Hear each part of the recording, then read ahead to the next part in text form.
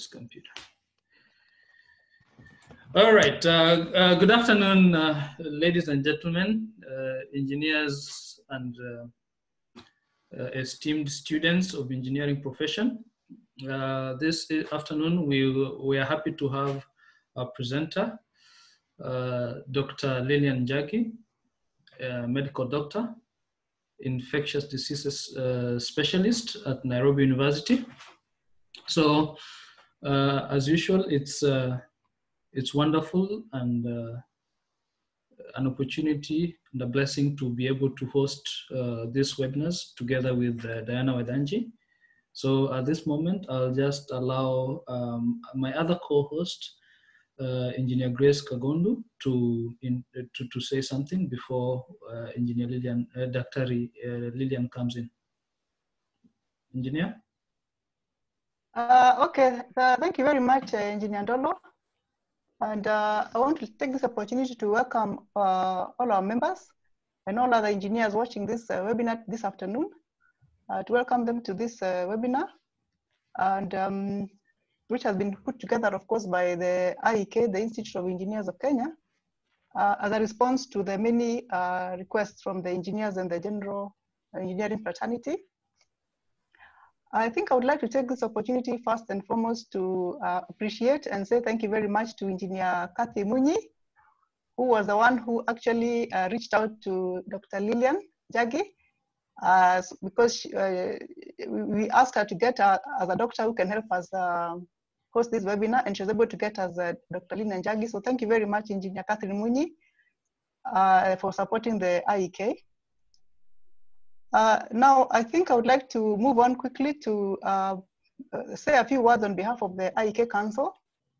As you recall, during the AGM of 9th of April 2020, the president of IEK, Engineer Nathaniel Matalanga, launched the COVID-19 CSR initiative of IEK, which we dubbed the IEK COVID-19 Response Fund. And he explained that the aim was to lend our support collectively as a fraternity of engineers in the fight against COVID-19.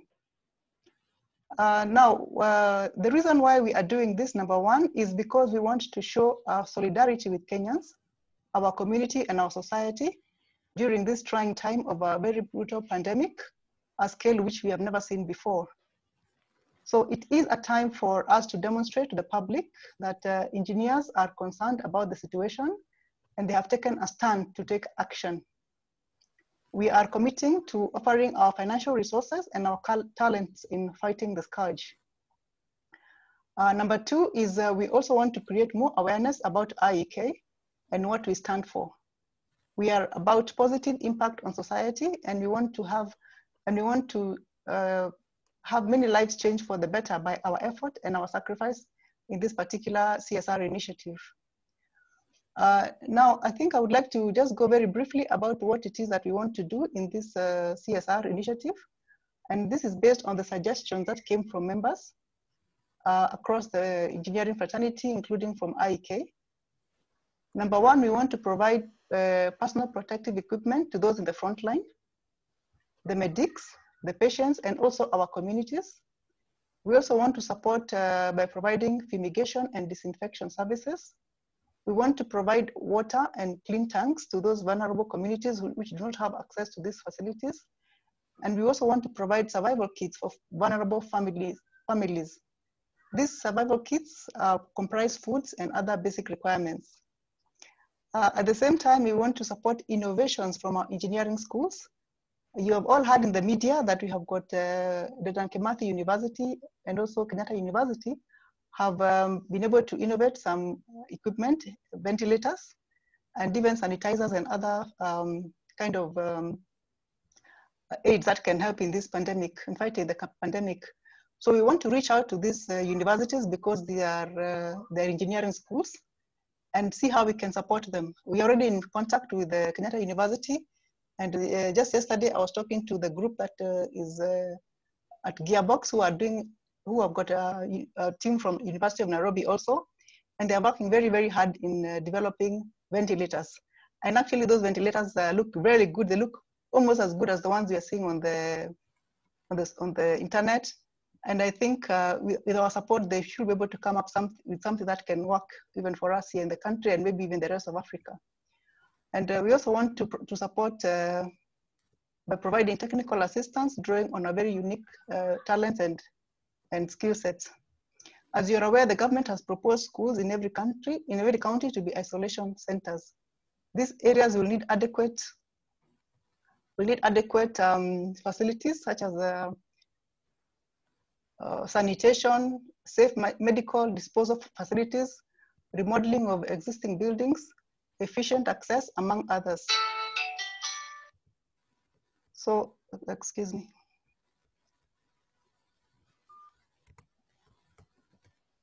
Yeah, so we want to be able to support that. Therefore, we are appealing to all our members to come forward and volunteer their services. A portal has been set up on the IEK website for the COVID-19 CSR, where you can get the M-Pesa pay bill number to send your contribution. The target is to raise 10 million. That is what we are targeting, and that is what the president mentioned in the AGM. And we are proposing to allocate maybe 3 million for PPEs, 1 million for fumigation, sterilization, maybe 3 million for water tanks, and 2.5 million for survival kits, and 0.5 million for logistics. Now, we are requesting you to please send your contributions to M-Pesa pay bill number 976. You can see it there on the screen. 976-295. And the account number will be your membership number and then dash COVID-19, or you can put your name COVID-19. You will see the flyers for the CSR drives on the website and also on the social media platforms. Please help us to share widely and keep tweeting and publicizing. On behalf of Council, I thank you very much to all those who have contributed so far. We have raised, let me tell you the figure, we have raised so much. We have raised 690,520 as of today. I repeat that, 690,520 Kenya shillings as of today. And every day we'll be providing updates on the IEK website. So keep tracking and keep following on how much we have raised on a daily basis. And we have also created a meter that will be showing how much we have raised. And the meter is shown there on the screen. So once again, thank you very much to the past and the present council and the secretariat team for the cooperation. And to all of you, may each of you be blessed abundantly as you support us with your contribution. Please support the IK CSR COVID Fund. Thank you very much. So now, Engineer Ndolo, I think that is a contribution. That is the opening remarks I wanted to make. So please take on from there. Thank you. Thank you so much, Madam Grace. And I would just like to remind those who are not members of engineers institution, that their contribution can be received by just, because they don't have membership number, they can just put their name and write COVID-19, the way it is shown on the screen there. Otherwise, Diana, if you have anything, I would like you to invite our guest now. Thank you, Engineer Ndolo. Thank you, Engineer Grace, for such a comprehensive welcome note. So at this point, I would want to welcome Dr. Lilian. I can see some council members who are here, like Engineer Lucy is the first VP. I think you'll be speaking after the presentation. So at this point, we would want to welcome Dr. Lilian. You had sent on your questions on the Google form and the concerns that you had that we also shared with her. We really want to know what this COVID-19 is, what it looks like. Is it something that if I get, I can get well? There has been a lot of panic. Nowadays, personally, I don't sneeze at peace because I'll sneeze and think, oh my God, do I have COVID now? So there's a lot of panic going around, and yeah, please address that, and now how it affects us as professionals in this space. Karibu, Dr. Lilian, and thank you for your time. Also, thank you to Engineer Kadhi Munyi for connecting us with you. Karibu.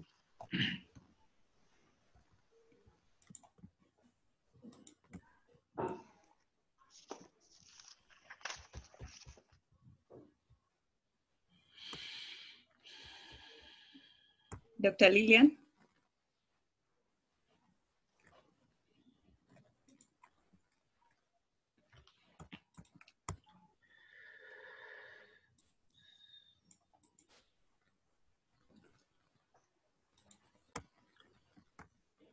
Okay, Ndolo, can you hear me? Yeah, I can hear you. Dr. Dr. Lilian? Let me give her a call. The sound on our side, she's there. Dr. Can you hear us? Yes. Can you hear me? Oh, yes, we can hear you. Yes. There has, Diana, can you get in touch with the,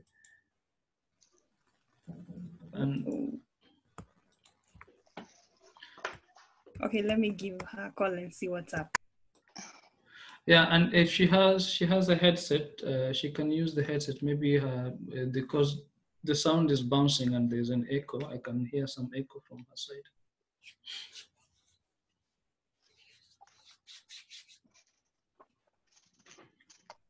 Yeah, she's back.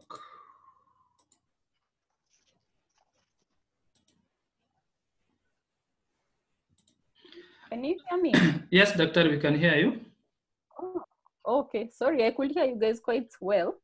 Right. Now it's it's now your time to give a presentation on the guidelines that we had sent you earlier, and from your professional point of view, also teach us a bit about COVID, or rather SARS-CoV-2 and COVID-19, the disease. Welcome, Doctor. You have something to share? I will stop that part. Then you can continue.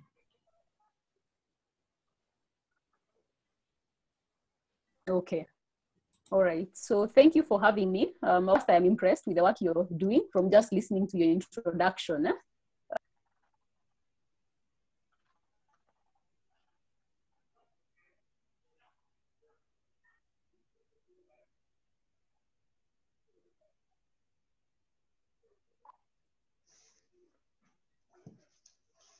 Doctor, your sound is gone again. She's muted. I'm trying to unmute her. She muted herself. She's a co-host. Don't worry. So, all right, Doctor, don't. I did receive your question. Am I muted? You had I'm muted. not muted from my end. You had muted yourself, so just. Oh, really? Okay. Am I still muted?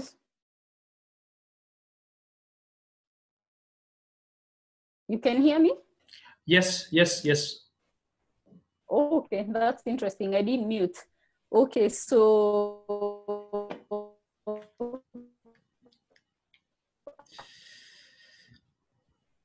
I'll just go ahead with the presentation then to comprehend. Yeah, but I will cover a few of the ones we can be able to cover in a presentation format. So if you want to interrupt me at any point, you feel free to do so. Yeah, so I'll just move on. So our discussion is on SARS-CoV, COVID-19. And I think one of the first questions I saw is, what is this SARS-CoV and what is COVID-19? It seems there is quite a bit of confusion on what the difference is, and I'll go into that. But before I start, just to tell you what coronaviruses are, because really that's what we are talking about here. And it's a large group of viruses which cause respiratory illnesses. And respiratory, we mean the nose, ears, throat, lungs, which medically we call as upper and lower respiratory system. So coronaviruses are a group of viruses, and there are many other viruses that cause these what we commonly call flus and colds and chest infections. Now, coronaviruses were first isolated in the 1960s, and they are divided into various groups. The 4 groups are the most common, and then below those groups are many, many species. So coronavirus, the one we are discussing, is just one of these. They affect both human beings as well as animals. we'll focus on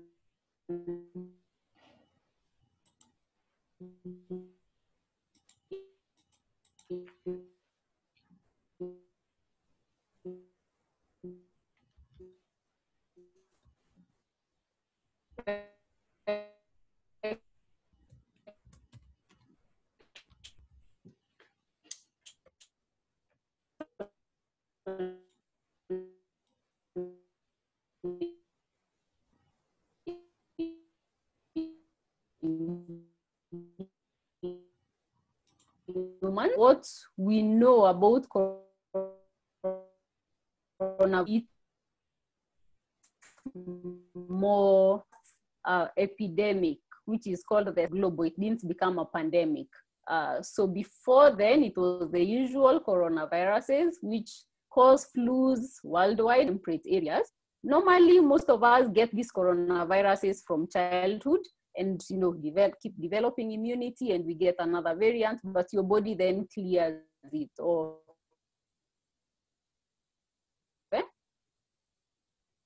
And transmission and contact, either direct or indirect. Okay? Now in 2003, there was the outbreak of SARS-CoV, which started in 2002 to 2003, did not spread much beyond China. And since 2004, we haven't had any case of the SARS-CoV, and I'll go a bit more into that. Then in 2012, there was another outbreak of a similar virus, which is called MERS-CoV, and what this stands for is Middle East Respiratory Syndrome Coronavirus. While the SARS-CoV is, we will go into it in more detail. But what we know is that the MERS-CoV, since 2012, we've had a few outbreaks here and there, but in the Middle East, confined to the Middle East. So a few cases, but then they clear off by themselves. So now what is this SARS-CoV, what is SARS-CoV-2, and what is COVID-19? So the first outbreak of SARS-CoV was in 2002, ending in 2003, the last case being reported in 2004.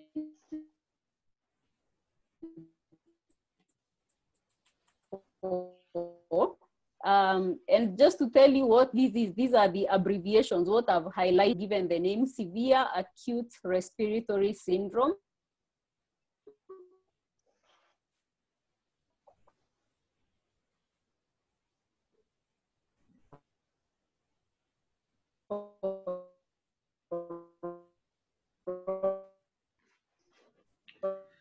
coronavirus.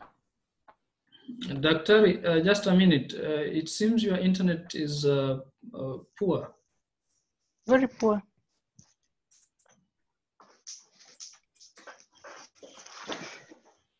You keep on breaking Virus your... itself is a coronavirus, the syndrome, and that's big we see.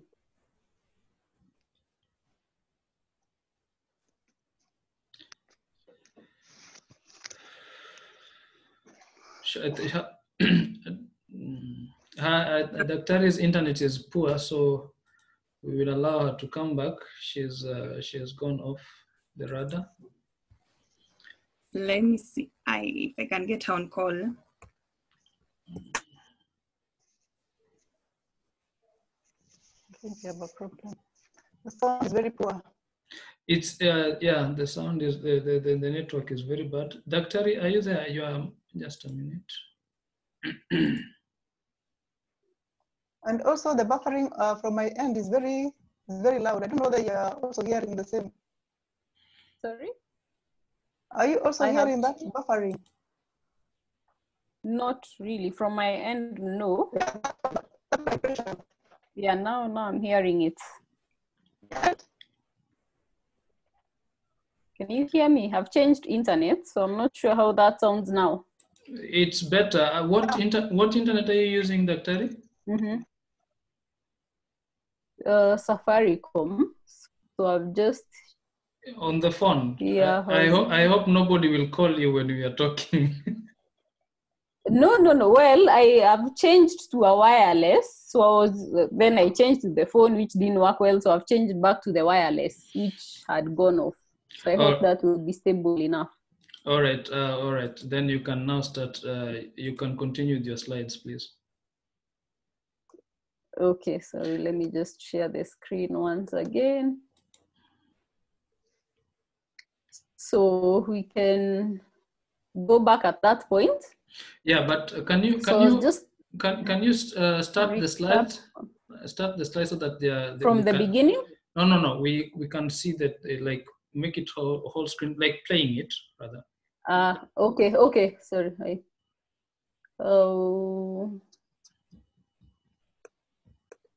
That? Yeah, that way. Is that better? That's better. Okay, but we continue where we left? Yes. Okay.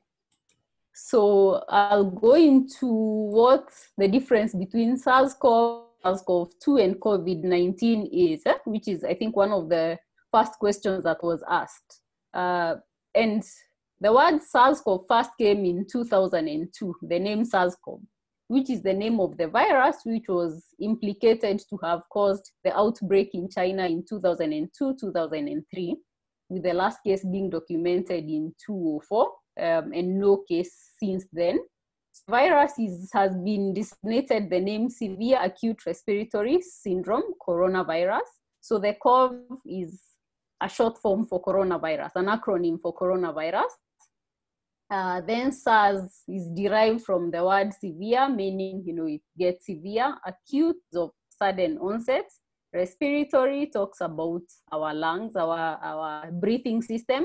Then syndrome usually talks about a number of symptoms coming all together, not just one symptom, but a number of symptoms presenting, in which case we are initially not sure what is causing. So that's where the word SARS came from.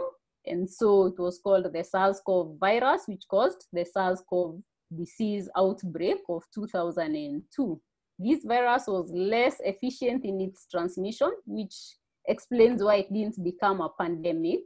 And it was easier to control and contain because of the less transmission, although there was a higher mortality. Although for now, that's based on the current statistics, but we don't know how this disease will evolve as we are going on. What we know is that the mortality rates approached 10% for the SARS-CoV. For the current COVID, we've been below 5, but looking at the data today, we are at around 6% of mortality. So we are waiting to see how that happens. Now, COVID-19, when we talk about HIV/AIDS, which is the one most people understand, is that AIDS is the illness, the acquired immune deficiency syndrome, which is caused by HIV, which is human immunodeficiency syndrome. So if you think of it like that, you will then understand that COVID is an acronym for now what we are calling the disease, like AIDS. The equivalent of AIDS in this case is COVID, which means coronavirus disease of 2019. And the reason we say that is because, as you've seen, there have been many coronaviruses. There are the coronaviruses which caused the common cold. Then there was the coronavirus which caused the SARS outbreak in 2003. Then there was the coronavirus again, which caused the Middle East respiratory syndrome. Then now there's a new strain of the coronavirus, which scientists had to try and identify what is it. So at first, it was then called severe acute respiratory syndrome, coronavirus 2. And the reason for this is from looking at the genetic makeup and seeing that it had a high resemblance to the SARS-CoV of 2 or 3. So the genetic makeup is still remaining not 100%, but it's very similar, over 90%, a close relative of the SARS outbreak of 2 or 3. So that's why the virus has been given the same name, but with a 2 to show that it's the second one. Okay. Now that is the virus. And then, as early on in January, it was then given the name of 2019 novel coronavirus.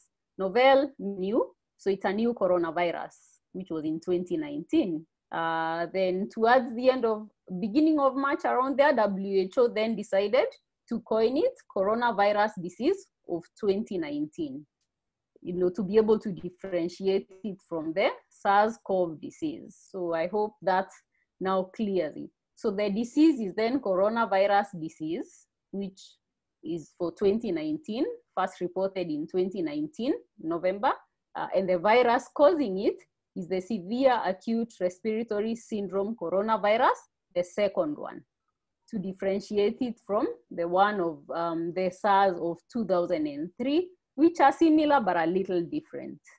So one is the disease, the other one is the virus causing it. So now we can go to the virus, the SARS-2, causing the COVID disease, or the COVID-19 disease. So what is currently known, first we all know now, it started in Wuhan, China, and the initial cases were linked to the seafood market, which was then closed, sterilized, but then the cases continued to spread. It's caused by the SARS-CoV virus 2, as we have said. By 11th of January, China had already now looked at the genetic sequence and they knew what the virus was. And that's how they were able to link this genetic sequence to the previous SARS, but then say that it's a little different, not exactly the same. Hence, it was given the name SARS-CoV-2. So it causes a number of respiratory disease, ranging from very mild to very severe. And by the current statistics, we actually see that 80% of the diseases are mild. Yeah, with now the remaining 20%, some being slightly severe and others, a small percentage, about 4-5% being lethal, leading to death. Okay? And what we know is that serious medical conditions are leading to a high mortality, as well as the elderly. And we know the elderly also come with other serious medical conditions and lowered immunity. What is not known is where it really came from. It is thought that it came from bats. Some scientists are saying that origin may have been from bats, but then it passed on through pangolins and then to humans. But this is not clearly known. Everything is speculation up until now.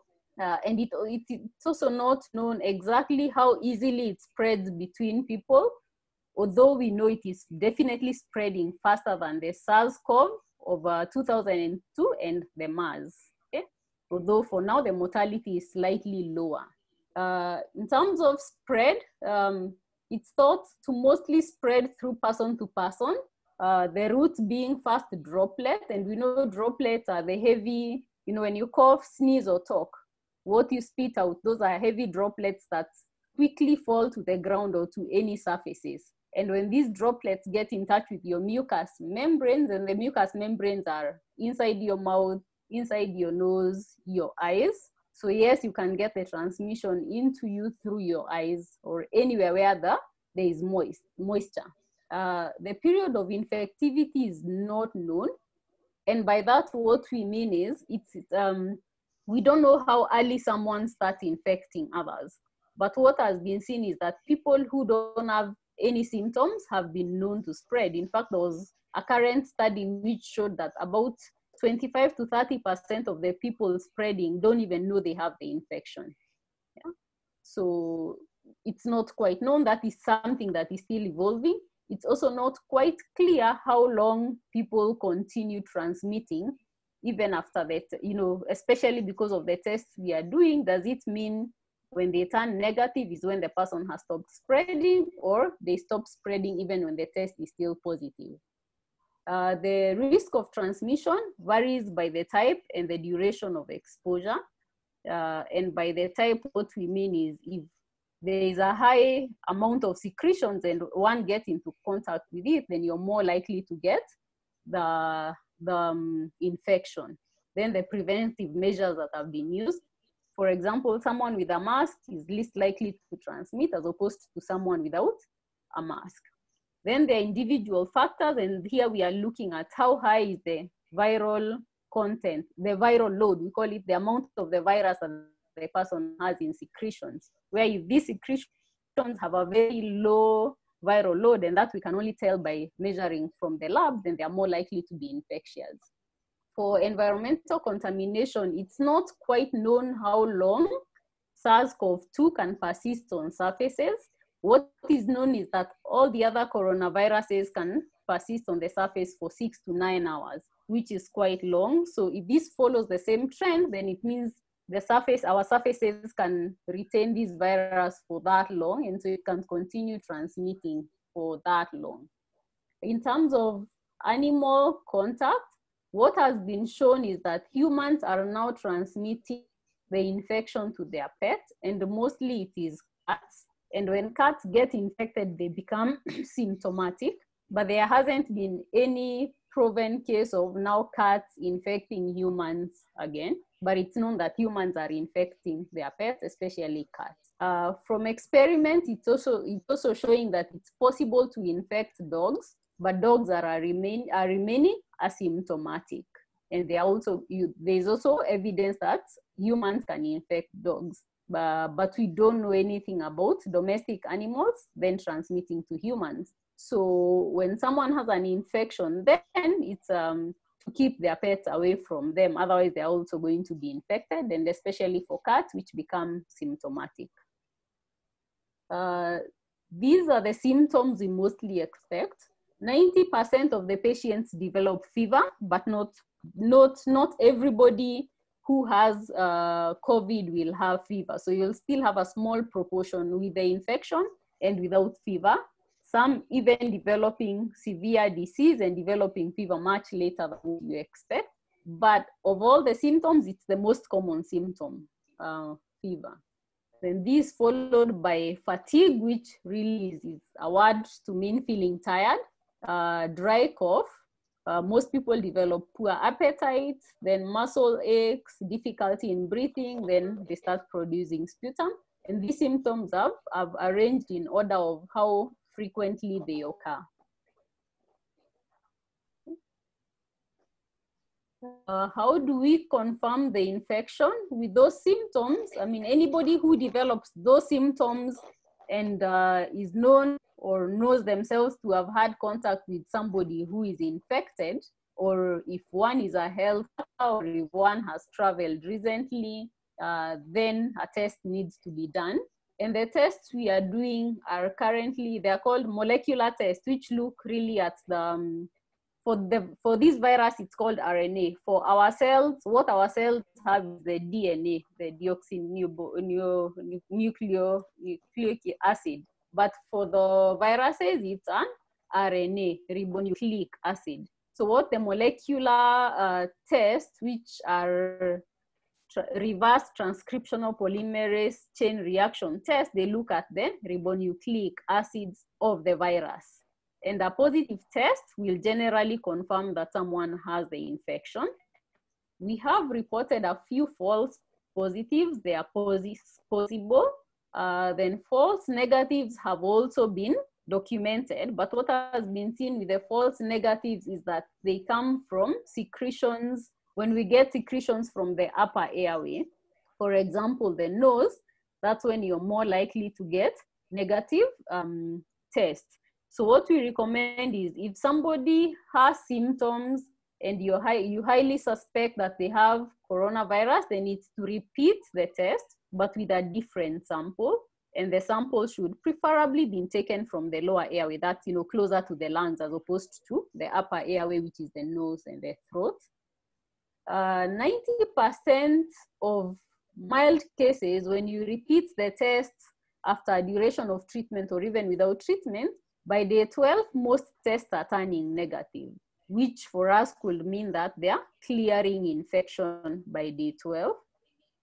However, what has been known is that most severe cases are staying positive for longer, some even up to 3 weeks, but most of the severe cases have been known to recover by the 3rd week, with the mild cases, most of them having recovered latest within the 2nd week.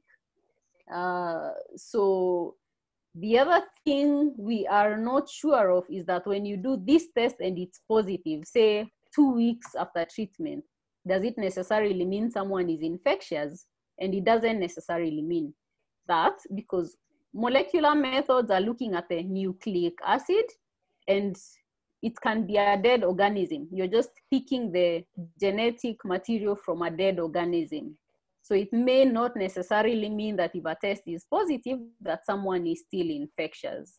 The only way to tell if someone is infectious is to do a culture, which means you try and grow the virus, but we are currently not doing that because, again, of course, there is the risk of growing the virus and it reinfecting the people who are handling it. But then also in this emergency setup, culturing a virus takes quite some time. So we'd rather use the resources in looking at tests where we can quickly get the results at a lower risk. So using the test, then we may not use it so much to monitor response to treatment. What we are using to monitor response to treatment is how the person is responding. That said, we still repeat the tests as the patient is undergoing treatment to see at what point it is turning negative. Now, someone asked how long it's taking to get the results. It ranges anywhere from 2 hours to 1 week. That looks a very broad range. But the molecular test itself gives results within 2 hours. The issue is the logistics between sample collection. For example, if someone is out of Nairobi with the transportation of the sample, then, you know, we've just started doing the test in the various labs. So the national lab is quite overwhelmed, but they are trying their best. So at the beginning, it was taking as long as a week. The time limits are getting shorter and shorter as more and more labs are now starting to do the test. We know now KEMRI has gotten funding. The university is also starting to do the test. So the timings will get shorter as we go along. Someone asked the role of community testing. It's very important. As you've seen, South Africa has already started doing community testing because that's the only way we can tell how many cases do we actually have. For example, in Kenya, when we say we have 200 cases, are we sure that is all we have? Remember, we've said 20 to 30% of patients may have the infection but not and transmit it, but they are not symptomatic. So it is possible that we have people out there in the community who don't have the infection, who have the infection, but they don't have any symptoms. So we are not able to tell the actual number of people so that we can be able to tell how much community transmission is ongoing. So it is important, but we are limited by the resources. For now, the closest to community test is the contact tracing that you have heard of. And contact tracing has been done for years, especially in regards to HIV and other all infectious diseases. Basically, when there's an outbreak, you want to get anybody who's been in contact with that person because they're the ones who are likely to have gotten the infection and to spread it to other people. So for now, for every case identified, we are looking for the people who have been in contact with that person and do the test. That said, the government is also doing some level of community testing as the resources allow, you know, as funding comes in. As we wait and see, of course, if there's funding, then community testing will be done as we go along. Other tests which are still undergoing study, as we said, molecular tests are quite expensive, but it's the best available right now. There are other tests, like, you know, the HIV test, which we normally do, which we look for antibodies, which is antibodies against the infection. So there is a test which has been developed looking at antibodies against the infection, and it's been approved by the FDA to be used by only specific in America, which have been validated to use it. But they are using it, for example, in patients who are symptomatic and then this PCR is negative. For some cases, it's been shown to help in improving the diagnosis. But then again, the antibodies don't rise until, say, around 10 days. So, and it's mostly useful to tell us whether someone has had a past infection, because the timeline at which we can be able to tell someone has had an acute infection, sometimes they are not symptomatic. And by the time they are symptomatic, the specific antibody that tells us whether someone has just gotten the infection starts to come down as they start developing immunity. So we can only be able to tell if someone has developed a past infection. That said, these tests are being improved to aid in diagnosing the acute infection, but for now they can only be used together with the PCRs. As we go ahead, they will be used for community testing, to be able to ask how many people have gotten the infection and actually managed it. This test will also be able to tell us long-term, are we developing full sustainable immunity to the coronavirus, which currently we are not sure. There are thoughts that people are developing immunity, but that has not been said yet, has not been known yet. But these antibody tests are the ones which will be able to guide us as the disease evolves. Then there are also like the rapid test, the HIV test you can do for yourself through a small prick without the blood having to be taken to the labs. There have been such tests which have been developed, but those have not been approved. So they are not, WHO has not recommended them for use yet. So management, I look at management in two respects. There is home management, and then there is hospital management. So for now, we recommend home management mild infections. And by mild infections, we mean people who are asymptomatic, and some of these will be identified through contact tracing. When somebody with an infection, given a list of the people they've been in contact with, once these people are tested and they are found to be positive, but they don't have any symptoms, or they have mild symptoms, where the mild symptoms are fever, cough, with or without muscle aches, but without dyspnea. Dyspnea is difficulty in breathing. So as long as someone does not have difficulty in breathing, they are basically stable, then you manage them the same way you manage a common cold.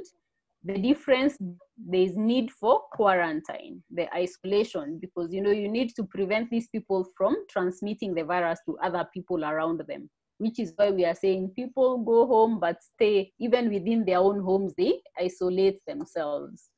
And while they are also supposed to monitor for clinical deterioration, where one of the signs of deterioration is any difficulty in breathing or symptoms which, instead of improving, they start getting worse. And these people will need hospitalization. Anybody who from the onset presents with difficulty in breathing or clinically unwell, the elderly who have other illnesses, diabetes, hypertension, cancers, those require hospitalizations. Those are considered as patients with severe infection. The main thing is appropriate infection control. In the hospital, we give supportive care, that is oxygen, ventilatory support for respiratory distress syndrome if it's there, fluids for dehydration. We give painkillers, to manage the fever and the pain. So basically for these infections, it's a supportive care. There's no medication that is currently approved. I know people have been hearing about and have been buying hydroxychloroquine, but it's the information we have now is from what we call observational studies and case reports. And those are usually the lower level of evidence. Not to say that it's not good evidence, but to be able to approve any form of therapy for use going forward, what you need are clinical trials. And these are properly set clinical trials, which are testing patients on this treatment vis-a-vis patients not on this treatment, and looking at the two different groups and monitoring, and even using different combinations to be able to tell which of these drugs can really be said to be working. So for now, there are many therapies which have been shown from observation, just as people are trying, but there is none that is approved. So what is currently recommended is, as we take care of patients, you're allowed to try some of the medications that have been shown to maybe work, but we recommend now, even as you enroll patients, you're also enrolling them into a clinical trial, so they can contribute to the database that is helping us to decide in the long term which medications can we say can be able to work for COVID-19. So unfortunately, even with all the excitement, hydroxychloroquine is just one of the potential drugs, not a confirmed drug. There are many others, but none of them have been confirmed up until now. Other investigational approaches, one of the questions you asked about were vaccines. How far are we? Are we anywhere close to deciding we have a vaccine? And there are many vaccine candidates being tested right now.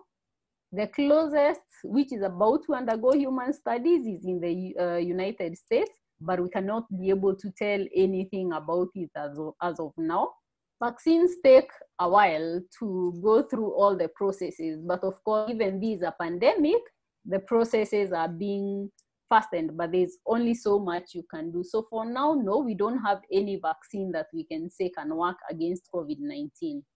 There have been papers about BCG, which is the immunization we all get, especially in African countries, to prevent us from TB. And just a caution is that this BCG immunization, even if we say it prevents us from TB, it's severe forms of TB. It doesn't mean if someone is given the vaccine, they will never develop TB. They will just likely not develop very severe forms of TB. And there have been a few papers here and there which have come out trying to show that the BCG, people who've been vaccinated are least likely to develop severe disease. But again, this is still observational, nothing that has been tested to confirm. What we know and have always known about the BCG vaccination is that it induces an immune response, which does not only work against the bacteria that causes TB, but this immune response can also extend to protect you against other bacterial and viral infections, but not to protect you 100%. So for now, how impactful it is in preventing us from getting COVID is unknown.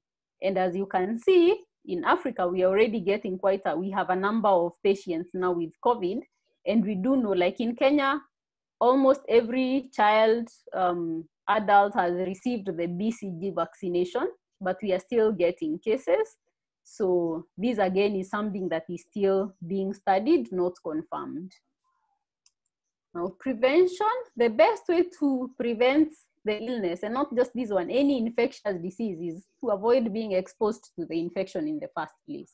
And that this is where all the precautions we are taking come in handy.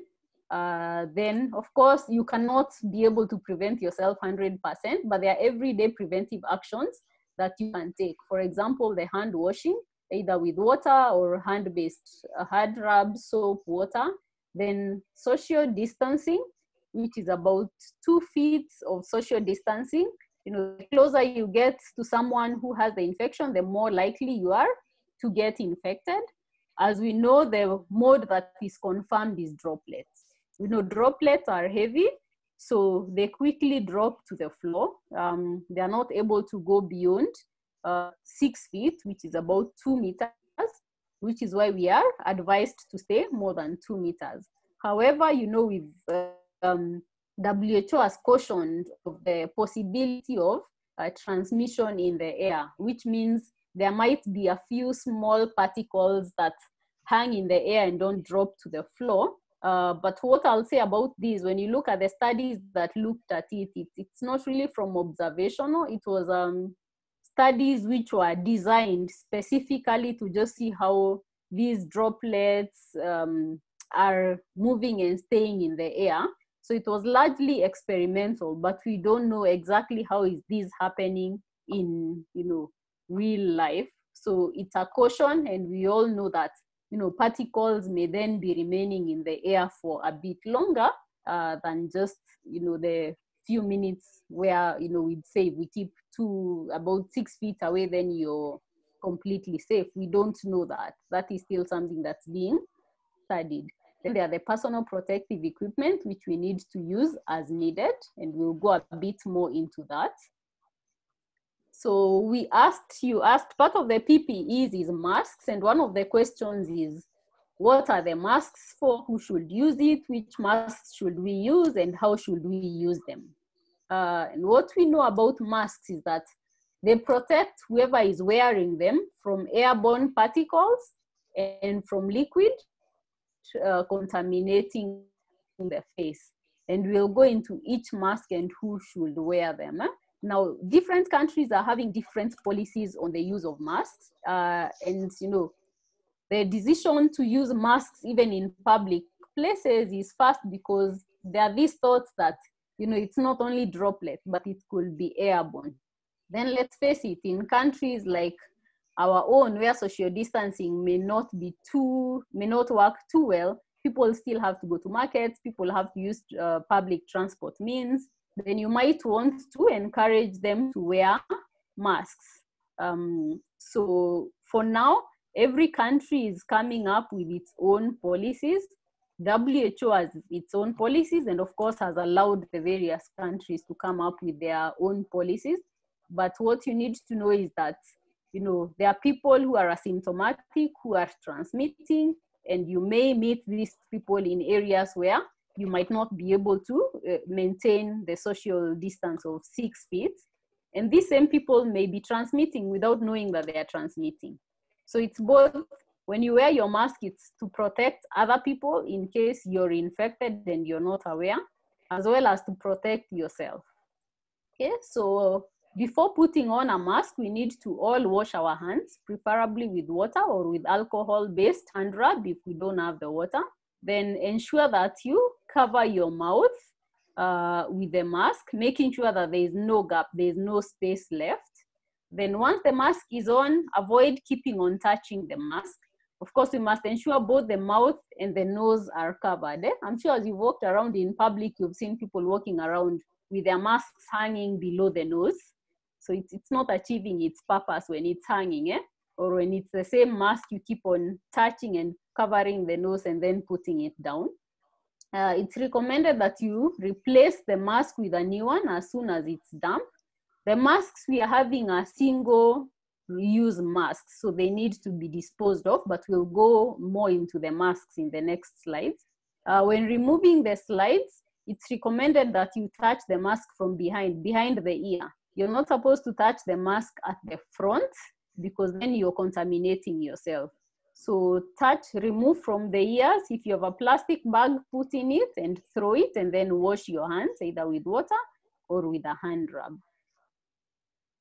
So I'll go into the various masks that we have, and you've seen now cloth face masks have gained popularity, not just here, but everywhere else, which have been designed by tailors, even bandanas.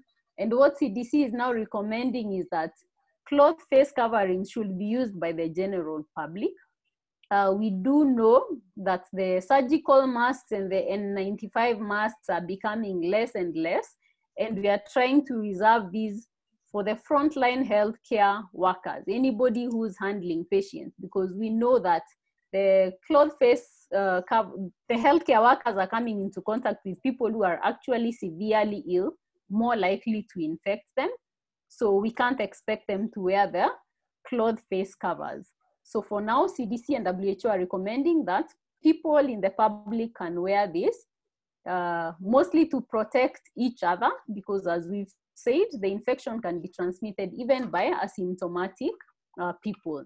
So they can be worn in public settings where we know we can't maintain social distancing, in areas of significant community-based transmission, and it will help the people who have the virus and don't know from transmitting.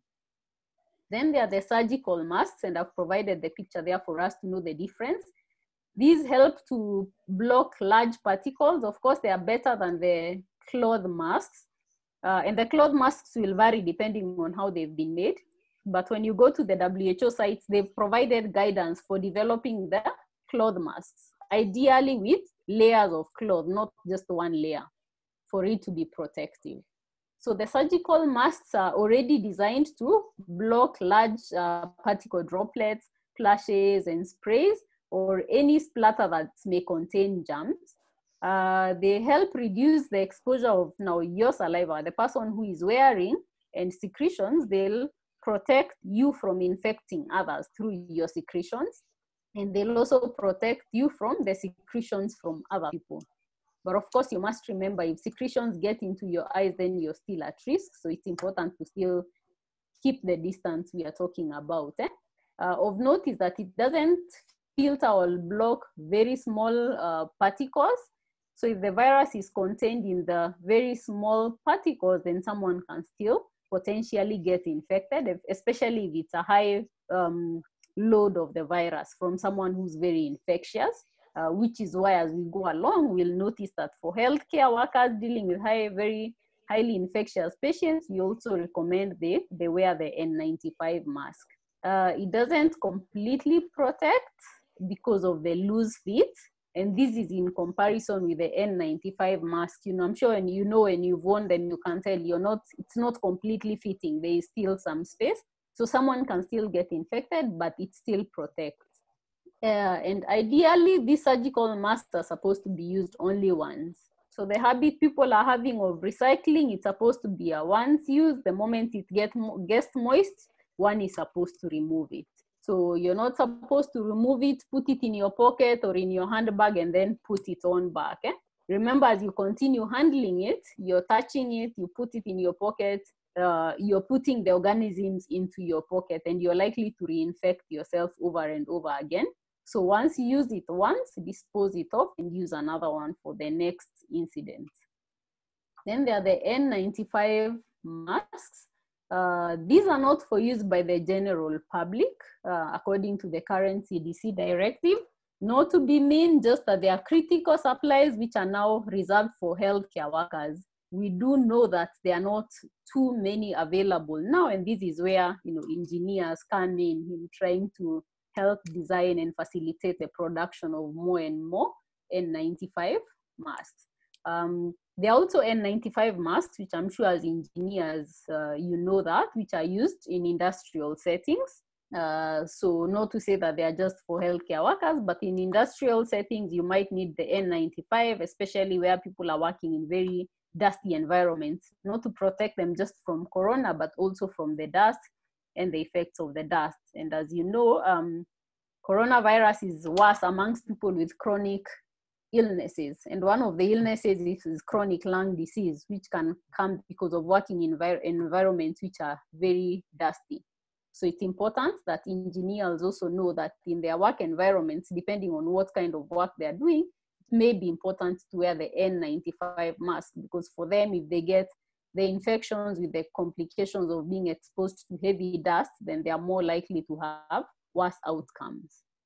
So N95, it's called 95 because it blocks 95% of very small particles from getting in. This tells you there's still a 5% chance of someone getting infection from very small particles. Again, they're also intended for single use when using them in the healthcare worker settings. I know a lot of people have been thinking you can use them endlessly, but then we are now looking into the whole idea of extended use, reuse, and decontamination.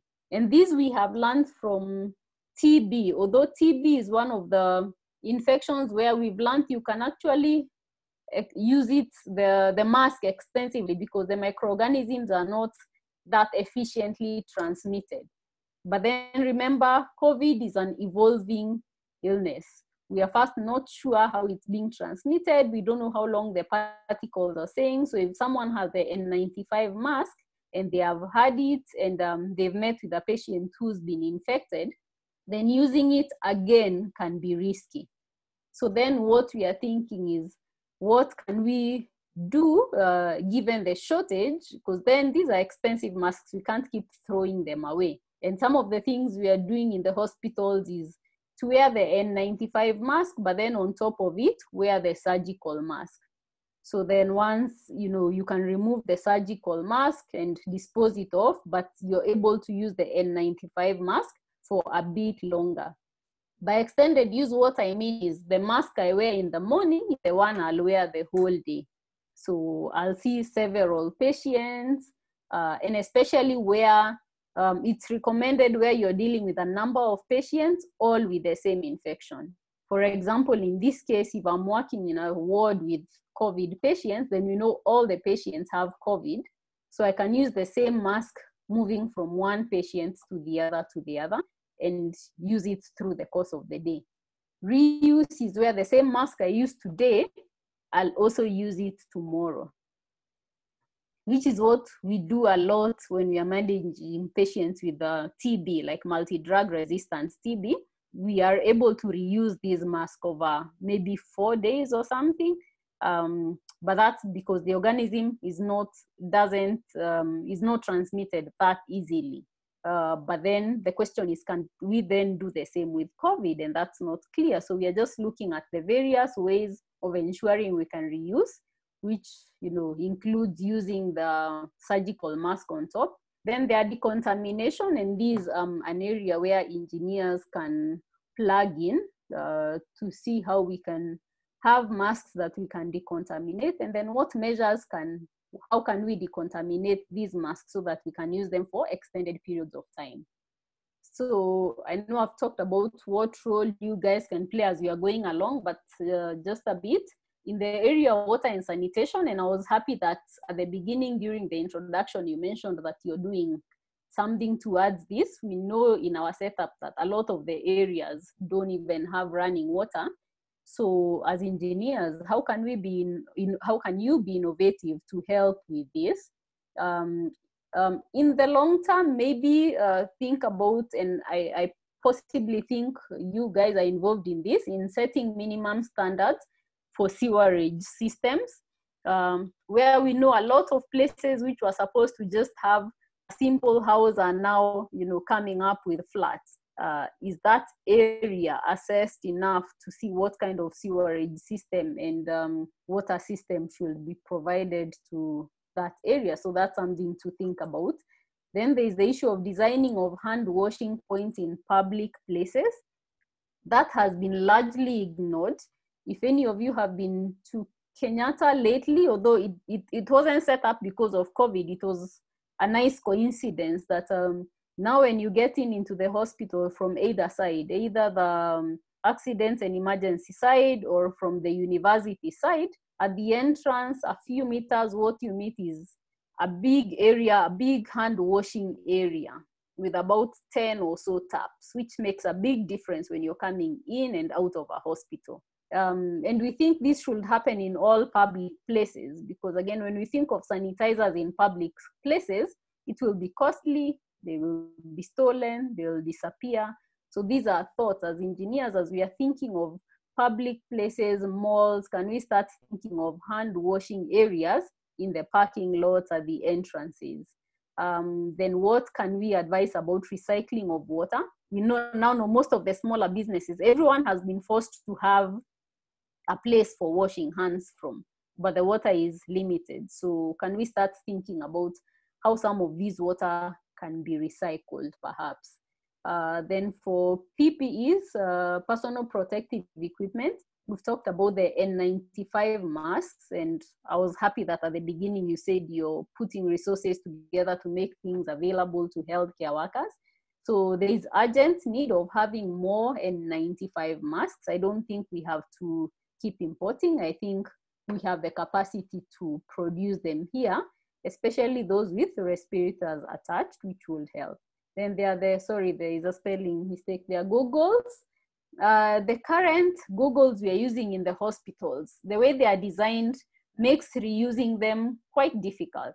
They are well done for aesthetic purposes, beautiful, but they have a cloth around it at the area that covers the eyes, which works well when we don't have a pandemic.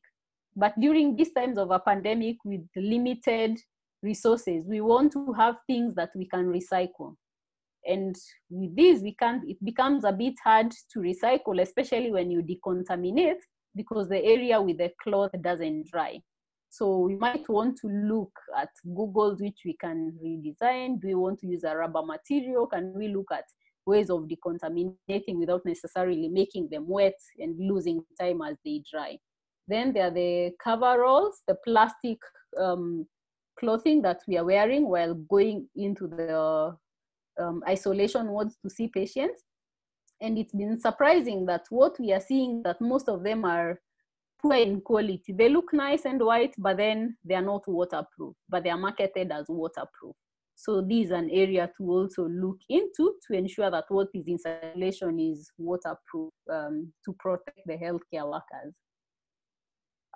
Then screening, in terms of screening, somebody mentioned about fumigation, and yes, this is something we think should be taken up, where we should have fumigation happening in markets. And again, sorry, there's a spelling error there. So as people get into markets, we might want to go a step further, instead of just telling them to use PPEs, can we go a step further and do fumigation at entrances? Fumigation at entrances into malls, public transport.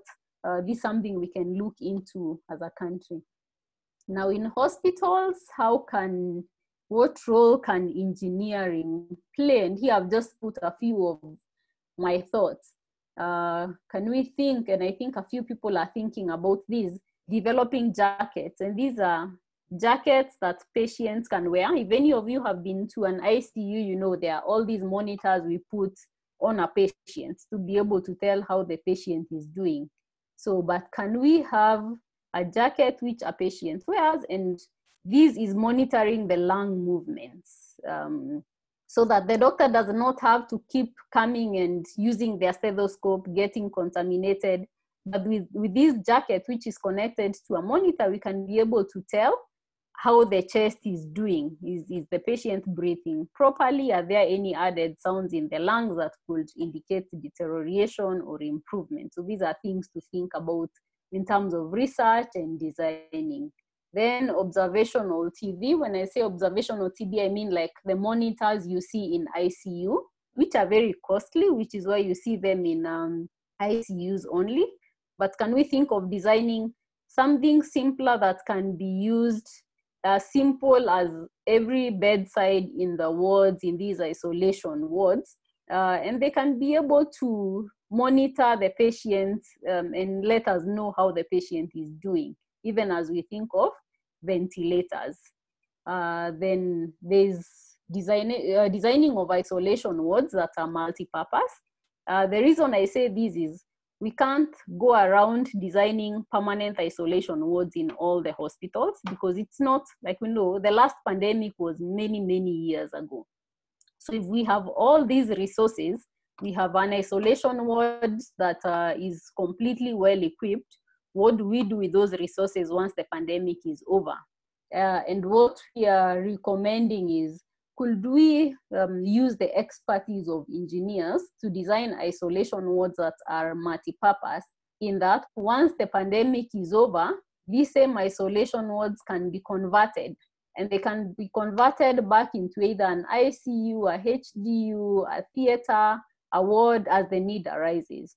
And for this, it's to think of low-cost laminar flow technique. And laminar flow technique is where I'm saying, what we know about isolation wards is where we have negative pressure with air flowing one way but not coming back in. But now we need to think of laminar flow where we can have air flowing both in and out, but the out is to facilitate the flow of air from very heavy droplets. Like in corona, we know we are saying that transmission is through droplets, and these particles don't stay in the air for long.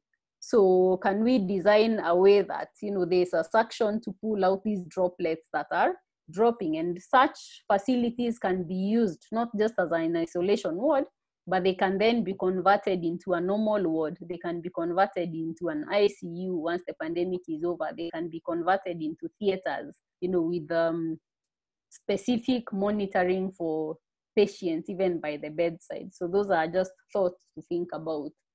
Then other areas have talked about decontamination, and these of the goggles we are using, N95 masks, some of the clothes we are using. Some of the things that are being looked into is the use of UV radiation, hydrogen peroxide, use of moist heat, microwave generated heat. Again, all these things I'm listing here, things that people are thinking of. So these are active areas of research that we can collaborate and just see what are low-cost methods we can use in our country to decontaminate. Rather than focus on just manufacturing, we can manufacture, but then be able to discontaminate so that we can use them for extended periods of time, because we don't know how long these will last. Then lastly, somebody said, to just talk about mental health, and there are many, many concerns. These are just few of the concerns I have put here, and there are concerns about how someone needs to protect themselves. People are concerned about disruption of services. How will they do their shopping? What if things finish? How will they survive? If the markets are closed, how will they buy the perishables? Then there's the whole issue of isolation. Like one of you said, nobody wants to sneeze anymore, because when you sneeze, you don't know, do you have corona or what infection do you have? Then there's guilt over not being able to take care of our loved ones, guilt during Easter, people not being able to go and visit their loved ones. Then there's the stigma that's now being associated with COVID. People are starting to stigmatize anybody who has COVID.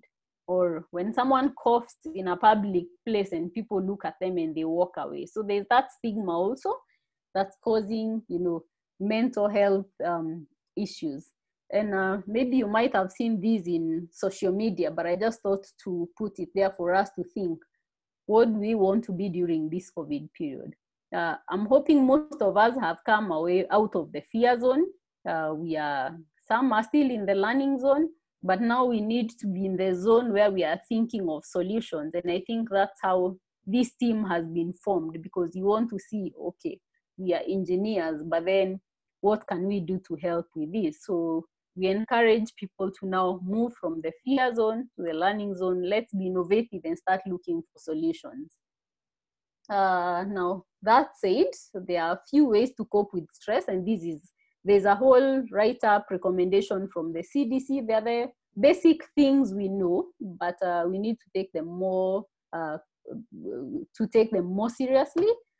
Take a break from watching, reading, or listening to news stories. A lot of people are getting the information from social media, and social media has very scary things that it says in there. So I think we also need to reach a place where we decide, now, this is my boundary. I'm not going to listen. I'll need to listen to information from credible sources and believe that things are being done to control it. Then take care of yourself, exercise, eating well, get enough sleep, avoid alcohol. There's a temptation to drink, either to numb or the idleness. Some people are not at work. People have lost jobs. So, but what we recommend is, please just take care of your body, avoid alcohol and all the other drugs. Then make time to unwind doing the things you like, and connect with others, even if not in person. Phones, share what you feel with people that you trust. So that's all for now. I know there was a lot more from the Q&A, and we can address that as we go along. Thank you. Okay. Thank you so much, Dr. I know that it has been wonderful for members to get to know that. They should not worry, and there's hope along the way. So it's question time. I would like to bring in Engineer Grace Kangundo. Maybe she can ask a question or two, and then we go to Diana. Engineer, your mic is off. Kindly check your mic setting. Then let's go to Diana. Mm-hmm. So I'm actually going to ask a question on behalf of someone who messaged me privately. He asked, what are the underlying health conditions? Dr. Lilian, in your yes. address, there's sometimes you'd say underlying health conditions. And okay. Stomach infection affect my immunity to COVID-19. And I will add to that. And sorry, what infection? Yes? Sorry, just ask that. What are the underlying conditions, and then? So yeah, something like else you asked. Yeah. Infection. And I would love to add on his question, and also ask, like, when you have issues of the chest, like bronchitis, does it also affect your immunity to that? Thank you. Okay. You want to respond to that? Then we move to the next one. Yes. Okay. So for now, we are going by, what we have found on the ground. And patients who've been found to do worse are patients with high blood pressure, diabetes, and those two usually end up coming together. Chronic lung disease, and chronic lung disease can be due to smoking, cancers. Then, if someone has bronchitis, if it's well controlled, maybe not. There hasn't been any specific link to people with bronchitis necessarily doing any worse. But those are the main malignant cancers. There's a caution on that. And then there's a caution, this has not been found, but there's a caution for anybody with any illness which can cause the immunity to be low for a reason. Yeah. And when we say that, we haven't pointed out to anything. I know there have been a lot of questions from people living with HIV where they're asking, am I, more likely to do worse with this illness? And since we haven't had necessarily any worse outcome with HIV, what we are asking people is to be cautious, especially those who have not taken their treatment well, and so their immunity is low. But for people living with HIV who have been taking their medication well and their immunity is good, then they really don't have anything to worry about. But then we'll be able to tell more now. We know HIV is more rampant in Africa as opposed to the countries which have now reported more cases. So as we go on now is when we'll be able to really tell the impact. But as of now, even looking at what's happening in Kenya, we haven't seen any increase amongst these people. Yeah. I hope that has answered. Diana? Okay, I think she's answered. And I had a question earlier on during the course of the week as I was reading. I read something to do with the vaccine. There have been some tests going around, and there are people who are asking, how is it the disease related affecting asthmatic people? One. Secondly, how is the vaccine? They are saying there's some there is some doubt with it is reacting, or rather can cause autism. Maybe you can chip in on that.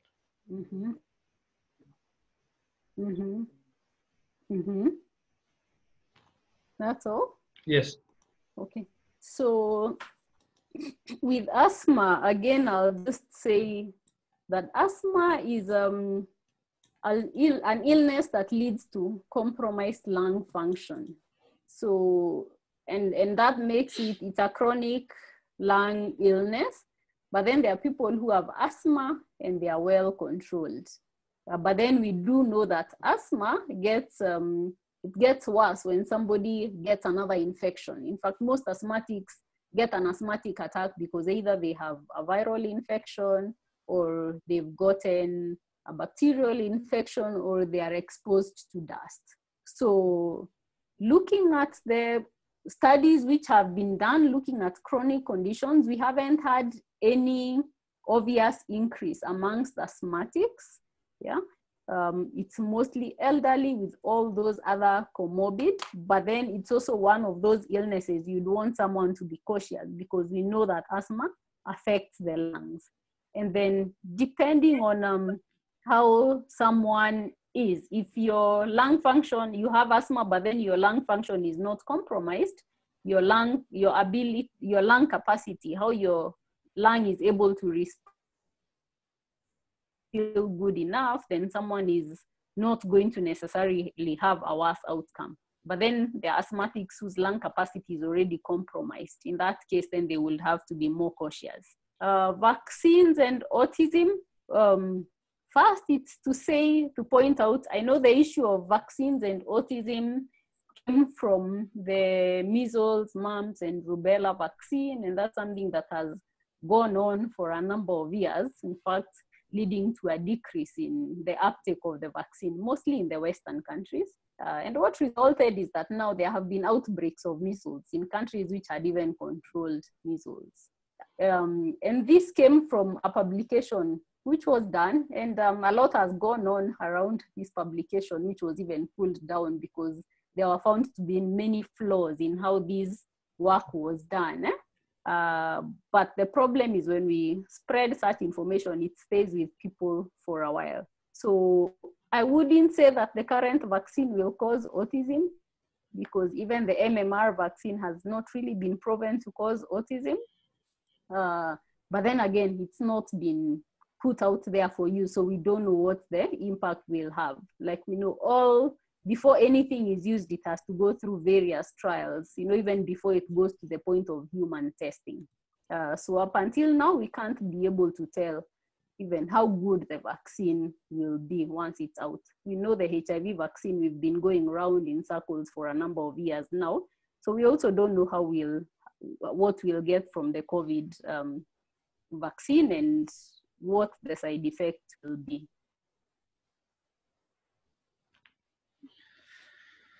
All right, thank you for that. I think Engineer Munene has a question. Mm-hmm. Yes, Engineer? Okay. Yes, good evening. Good evening. Good evening. Yeah, thank you, Dr. Lilian. My question is, I had on a media interview of a senior official in the ministry saying that sometimes there could be dynamics depending on the race as far as... sometimes there could be? Dynamics depending on the race. As far as COVID infection is concerned. I don't know from a medical point of view, what is your thought on that? Yep. Thank you. Yes, all illnesses, sorry, just complete. Thank you. I think he's done with the question. Yeah, so you're done, okay. So he does have a point. Right now, we are not able to tell whether how we respond as Africans, as Kenyans, is any different from how other people will respond. But yes, disease response there are a number of factors that can determine how someone behaves when they have an infection or they have any other illness. And our genetic makeup plays a big role. So when looking at the effect of a disease, you look at both the organism that is causing it.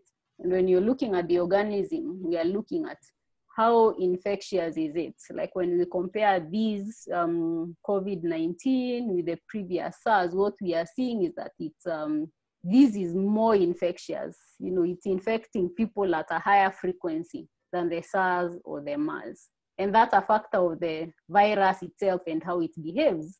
But then there's the other aspect to look at, the host, the person it is infecting. How will they respond? And how we respond will be affected by various factors. One can be our genetic makeup. As we are seeing now, the older people are responding worse than the younger people. Then there are other illnesses we may have. So yes, our genetic makeup does play a role amongst many other things that may also have an effect. So for now, we don't know, but really as we are seeing, we thought initially Africa wasn't going to get any case, but now here we are, and the cases are on the rise, just like in all the other countries. Although as we can see, the spread is not as rapid as, for example, in Italy, but then again, that can be explained. First, as Africa, we've dealt with outbreaks before, the Ebola outbreaks. That's just one factor. The other thing is we've got an infection much later. So we've had the advantage of learning from China, from the US, from Italy. So for example, when we look at Kenya, we, from early on, although some people might think we should have done it earlier, but the response to, close entry and start the social distancing from the time the first case has helped might have played a role in just flattening this curve. So there are many factors when it comes to disease spread and control. There are many factors which can, have an effect, and the host is one of those. And when we look at the host, we're also looking at the genetic makeup of the person. That answers? Yes, engineer. Yes, Dr. That is answered.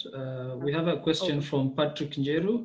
Let's be brief because we have a few minutes to finish. Patrick. Yes, my name is Patrick. Yes, your question, please. Can you hear me? It's unfortunate that this thing caught us up, some of us, when we are in an assignment outside the country and could not catch up with the last flight to the country. My question is from Dr.'s point of view. How long are we expecting this to head, and that we can be united with our families and back to the country? Because there's some of us were caught unawares that we could not manage to come back to the country. Can imagine the scenario. Thank you. Yeah, I mean, that's unfortunate. I can imagine how difficult it is. And of course, the response I'm going to give is not even going to be that encouraging, in that we don't know. We don't know how long the lockdown needs to be. I don't think it's malicious when the authorities say a lockdown of a week and then extend it by 2 weeks. No, it's one of those things, you just have to keep seeing how things are evolving. Because we also know that we may just act prematurely and ease the mechanism we've put in place, then before we know it, there's another spike. And these are diseases we are studying as we go along. The information I've given you, a lot of it might have changed 1 month from today. 1 year from today, we will look back and we will understand COVID-19 very differently from how we understand it now. 1 week ago, we were saying our mortality, I think, was at around 3%. When I calculated today, it had gone up to around 6%. The number of patients who have died, with the denominator being the total population who are infected. So we don't know how it's going to evolve. We don't know whether we'll reach a point where now that people will develop immunity and will stop getting the infection. We really don't know that. So in terms of how long it will take for this to be eased, for people to be able to travel back and forth, it's not very clear to anybody. It could be 3 weeks, it could be a month, it could be 2 months. Yeah, that's the unfortunate bit. Okay, so the other question I had is, you talked about human pet human transmission. Yeah. How are we faring in that manner? Is there any statistics showing that there have been transmission to animals, and what is that putting Kenya generally, risk-wise?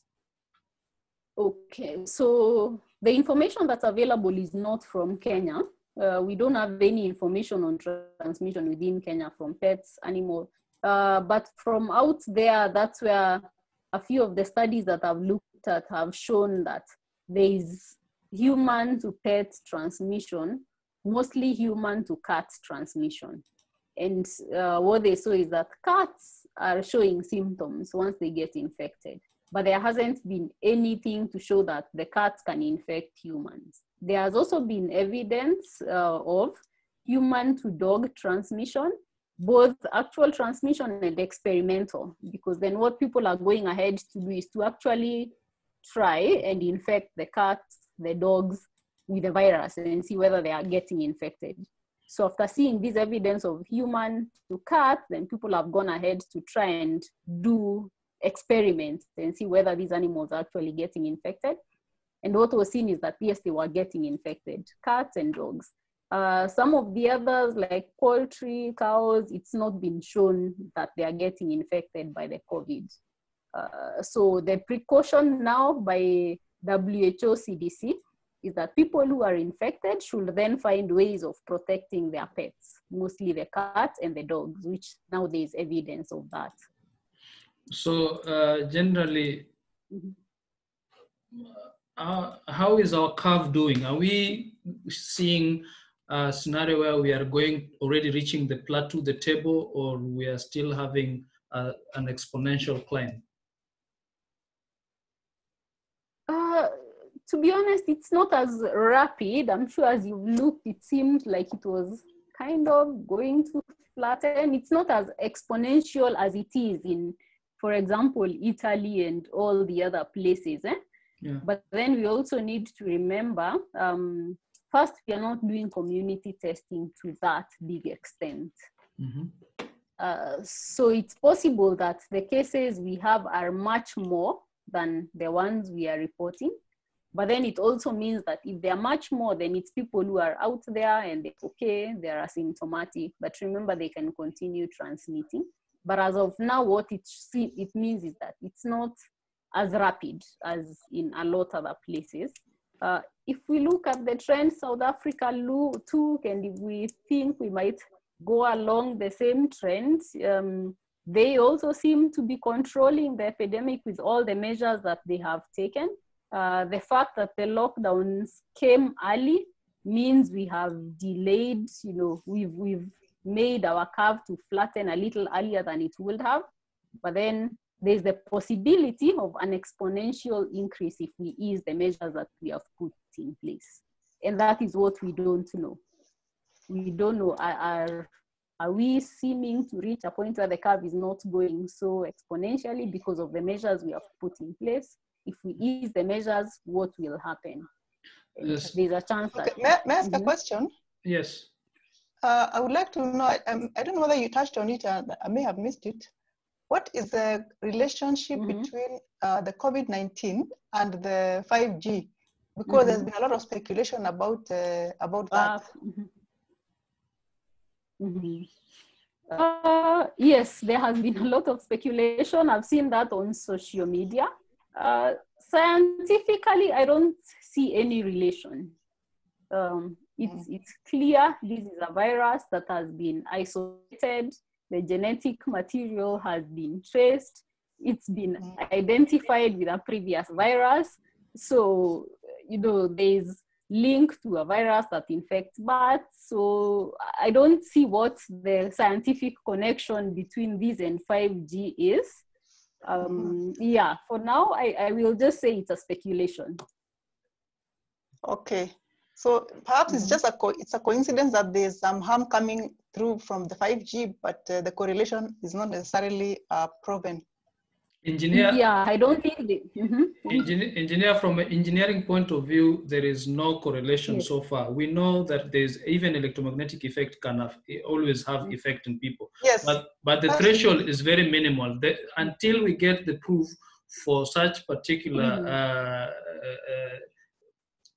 thinking, we cannot say for sure that 5G is related. Right now, this disease is totally not related to technology so far.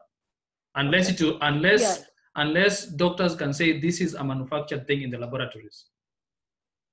Yeah, because it's clear it's an infection. And like you've said, there's usually correlation in that things like 5G, X-rays, different rays will cause cell mutations. And the cell mutations will be seen in your cells, your DNA. Your DNA will be transformed into something that it was not, and that's how cancers develop. When something occupies a place it wasn't to occupy in your body. And this can be, the change can become because of the rays. 5G, I don't know, we can speculate. Even viruses can lead to cancers. And that's because some viruses get into your body and occupy space where your DNA is. And they make now your cells to multiply in a abnormal way, in a way they were not supposed to multiply. So in future, we might see some correlation of 5G with other things, other changes in our body, but as of now, this is an infection. Yes. The virus has been confirmed to be there. Okay. Thank you for that, Dr. There's a question again here. Are the numbers that the government is giving correlating with the picture on the ground? When we talk about the picture on the ground, we are talking about the patients in hospitals. I suppose that's what you mean, the ground. Yeah, because so far we are not doing large scale community testing. Yeah, right now we are not doing large scale community testing, one. But it seems the numbers that they are giving seem to correlate with the numbers on the ground, the kind of patients we are seeing. There's a correlation. I have no reason to doubt. The only thing I can say is that, like I've said before, it's a possibility the numbers are higher, but that's because we are not doing community testing. They are doing a good job of doing contact tracing. Again, we have learned from the HIV epidemic, where people learned contact tracing. So this is not something that caught us unawares in terms of doing contact tracing. So that they've done quite a good job for the people who are symptomatic. They are able to trace anybody they could have come into contact with. Yeah. All right, and then there's a question that I wanted you, as we are about to finish, there's this idea of how, can you demonstrate to members how to wear a mask properly? Wearing and removing it, because somehow I see people wearing here, removing it down, leaving the nose open and talking on the phone and all that. So I don't know, if you have a mask, can you demonstrate to the public right now how properly to wear one? Okay, let me check if I have a mask here with me. Although I hope you are able to see those pictures that I put up, because they demonstrate quite well. Yes. And we can share, and they're also available on the WHO site. Yes. So this is but you know, for us we believe by seeing. You want to see, you don't want to see pictures. All right, so I'll demonstrate. This is a surgical mask. And how to wear a surgical, any mask will basically be the same. So you need to hold your mask like this. You can see clearly. Yes. Not like this. So like this mask that I've held now, since I'm holding like this, I'll discard it. Now that I've used it for demonstration. Because my fingers have touched here, it means I've already made it dirty. So ideally, you hold your mask like this, and then you wear like this. And on the mask, you know, there is the upper part, which has a plastic thing that you can adjust depending on the shape of your nose. So that should always be on top, not down. So you shouldn't wear it like this. So mine is on this side. This is the upper part. The smooth side is the lower part. And you hold it like this. You put like that. And then for removing, first, this is not allowed. Because to do this, you're leaving your nose open. And you're supposed to cover, I mean, you can't cover your eyes. Otherwise, if there was something that could cover eyes, and that's why some have a shield on them to protect the eyes. Like we've said, the secretions come through both the eyes, the nose, and the mouth. So you can get one with a shield. Either way, you just wear it the same, like that. And then when it's removing again, you hold it by the ear. You don't hold here to remove. You hold by the ear, remove it. I normally just turn it around. If I have a plastic bag, I'll put it in. If I don't, then I'll just throw in the nearest dustbin without touching this side. The inside. So at all costs, avoid touching anywhere, inside or outside. Just hold here. Again, if you touch the outside, remember you've been protecting yourself. The outside is to protect yourself from people's secretions. The inside has your secretions. Yes. Yeah. And remember, it's not 100% that even these secretions don't pass in. They could have started seeping in slowly. So if you touch here, you're contaminating yourself all over again. So you hold here to both put on and to remove. And you remove and throw away. You don't remove, keep it in your bag. Okay, nice. But you have already touched it when you're holding it here on your nose, huh? But you're holding it like this. No, you're not. You don't touch to fold. Yes, it folds itself. You just to adjust. You hold here to adjust. Any adjustment is from the side. From the sides. You only, when you do this, you're making it lie on the nose nicely. You just hold the side here. You get? Yes, I see.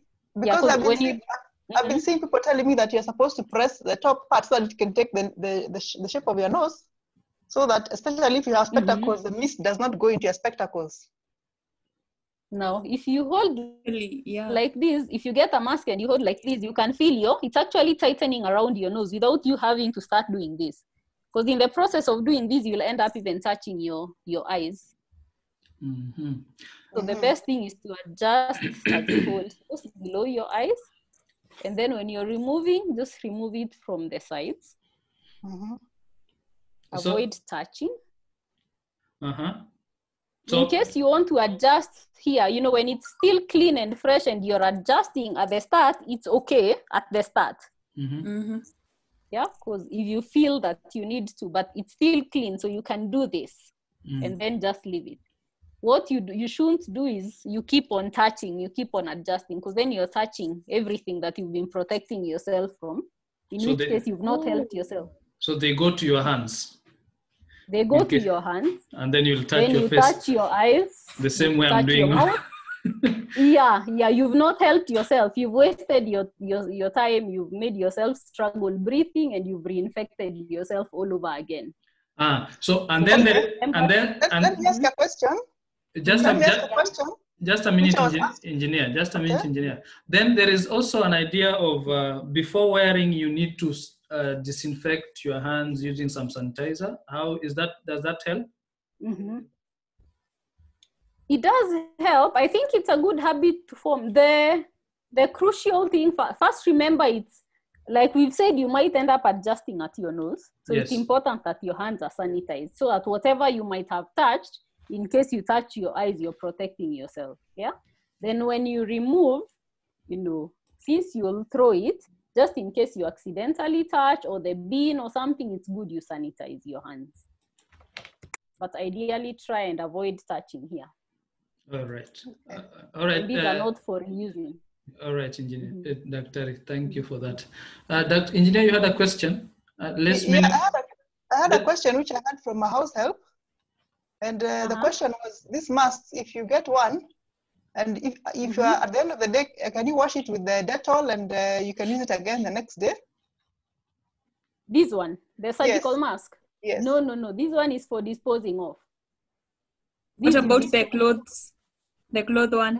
The clothes you can, in fact, you're supposed to wash and disinfect and reuse, the ones for clothes. But these ones, the way they are designed, they are not for that. But even with the cloth mask, everyone needs to know that how to handle is the same. You still handle like this in putting on and removing.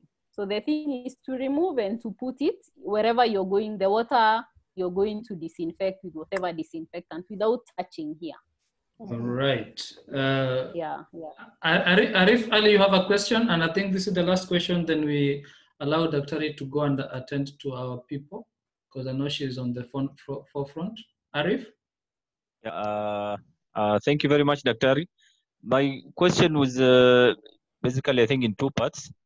I've been waiting for so long, I've even forgotten the first part. But this is basically on, so for example, you're just at home and you just start feeling some itchiness in your throat and you start worrying. Are there any, you forget that you can also get just the common flu and you deal with it at home. Yeah. So what, apart from the signs that we see or rather read on the news and everything, what can we just ignore and maybe just know that it's not COVID-19? And what remedies are that at home we can, we also read gargling with hot water, salt, hot tea, ginger and lemon, and all these home sort of remedies. And are they true? Hula baloo around. So first, the symptoms for COVID are the ones I have said, but unfortunately, they're the same for other flus. So it's possible you could have another flu that is not COVID. And like what I've said about COVID is that if you get those symptoms, fever, you could get a mild dry cough, muscle aches. Again, those you get with any other flu. But then there are the signs of them getting severe. For example, if someone you feel it going to your chest and you're starting to have difficulty in breathing, then for that, whether it is a different virus or COVID, that is something you need to seek medical care for, because the only way to know whether it is COVID or not is a lab test. Okay? So how to know whether to seek medical help is first, if you have symptoms and you know you've come into contact with somebody who has COVID, then you need to go to hospital at least for the testing. And in the process of testing, you'll be told whether it is COVID, but it is mild, and mild means you can manage from home, get isolated or not. But if it's severe, then you need to be in a hospital. That's one. So you can't be able to tell whether it's COVID or another flu. And even in hospital, when we do those tests, if you find it's not COVID, we also take samples for other viruses so that you can be able to tell that, yes, this one is severely sick, but it's another virus, maybe influenza or another one, and not COVID. Mm-hmm. Okay. Now, when at home, the same remedies for common cold are the same ones for COVID. Basically, if you have a fever, manage the fever, and what is being recommended right now is Panadol. Some of the other drugs, there are thoughts that they could be worsened, but that, again, it's not proven. And the other drugs I'm talking about, Brufen, diclofenac, there are thoughts that they could be worsened, but it's not proven. So now we are saying avoid things like Brufen, diclofenac, unless you are already on them for something else. Okay. The other thing is enough rest, exercise, ginger, garlic, yes, they're herbal, they do help to some extent. But remember, all these things are supportive. None of them are curing the virus. You're just supporting your symptoms as you give time for the virus to clear from the body. All right. I have a question here. I think this is related to those of us who wear spectacles. I wear spectacles and I get so foggy every time I wear the masks. How do I avoid this? I think it's how to wear the mask properly. And people who wear glasses like you and me can maybe, you can give us an idea of how to adjust wear so that they, I think you've answered that, and how to adjust the nose part so that the air doesn't go up. Yeah, it's the adjusting how you wear in the nose part, but it can't help 100%. It's it doesn't take it away 100%, but it helps to some extent. Just the way you adjust the upper part, put it on the nose, but there is no guarantee that it will. Remember, this is not first an N95. Like, and we said that's one of the disadvantages of this. It doesn't provide complete seal, because like the N95 will seal here properly, so the fogging is less. Yeah. So yeah, I know I've not really answered you or helped you that much, but just make an adjustment, and then just you learn to deal with it somehow. Yeah, this is a problem that I myself face, because in this cold weather, you go out, it's warm outside, it's cold outside, you come back, it's warm, and then everything is foggy, and you're also having a mask, so it's the fogginess is there. Yeah. And then it's new. Yeah, it's new. It's only medical people who've been using this thing, so we are not thinking about it that much, but for everybody else it's completely new. So yeah, the fogginess is there. You'll just learn to deal with it, adjust properly at the top, and yeah, soon this will pass. And thank you so much, Dr. We had planned for 1 hour, but I can see we are going more than 1 hour. So at this moment, maybe I will, if there's no burning question, I would allow Dr. to go back to duties. Then engineers can also embark on the few recommendations. From there, we can see what maybe engineers can do. Yes, I would like to say maybe it's one or two things. Please do. Number one is to thank Dr. Lilian Njagi on behalf of IK Council. Thank you very much for finding time to shed light on this COVID-19 in the perspective of engineers. And unfortunately, I can see the participants were not the number who had signed up. So please accept if we invite you again for another webinar in case in case the need arises. I hope you'll not mind that. Yeah. No, I'll not mind. Like. Yeah. Okay. And at the same time, I would like to share with a few participants. I am seeing here there's a publication which has been released, Standards for Management of Construction Sites and Welfare of Workers in relation to COVID-19, prepared by the National Construction Authority, NCA, in conjunction with the Ministry of Transport, Infrastructure, Housing, and Urban Development and Public Works. I think that will also give us, for us in the construction sector, in the engineering sector, I'm sure we'll also be able to get some very useful reference material on how to protect and how to manage those sites in the era of the COVID pandemic. Yeah, so that's what I would like to say. And I would also like to once again remind our listeners to support the IK CSR initiative. We are looking for funds, we are looking for technical assistance. So please go to our website, please put in something. It doesn't matter how much you put in, it will make a difference it will make a difference in fighting the COVID pandemic. And as engineers, we'll have said that yes, we also stood to be counted when the country had a crisis, and we were there to give our support.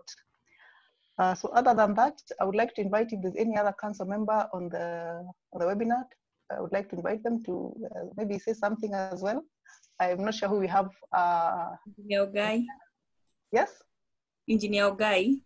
Okay. Yes, Engineer Ogai. Can you hear me? Yes. Oh, I think mine is to thank you so much, Dr. We really appreciate. I have learned a lot, and we will do our part as engineers to, first of all, to live as responsible citizens, so that you on the front line are able to continue to protect life. We pray for you every day. We know it's not easy, especially you in the front line, and we really thank you for finding time to be with us. Thank you. Right, thank you too. Thank you. Okay. Thank you for having me over. I'll be glad to come back again if you need. Like we've said, this is evolving. So the information we've shared today may be very different next week and the week after. So it's an area we are all learning as we go along. So, and thank you for wanting to get involved. Thank you. Thank you so much, Dr. I thank everybody for their best and for making sure that we have this successful session. We were live here and we are also live on YouTube. So anybody who did not get it, I hope they got. Many people we had 100 viewers on YouTube live. So maybe more people will get to know and learn more as we continue.